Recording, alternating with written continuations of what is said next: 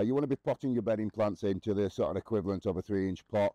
I've got some 6-packs here. Loosely fill with a good quality peat-based compost. Get your dibber and just put some little holes in. You don't particularly need a dibber, you can just use your finger. It just makes some indentations into your compost. And then with your chosen plant, it's a nice little thing to get. It's just a split green cane, and you just tease your plugs out of the cells, and it just reduces any damage that you might get if you're pulling them out from the top. Make sure it's got a nice healthy root system, and basically just place it in the hole. Once it's done, just a little tap. Don't firm your compost down. There's no need to firm your compost down. You want the compost to be nice and light and loose. When you water it, it'll compact it down, and that'll be ready around about 6 weeks. So your timing on all bedding plants is you put your bedding plants on 23rd of April. Anything you potted on in 23rd of April would be ready for the first week in June, which you should be potting out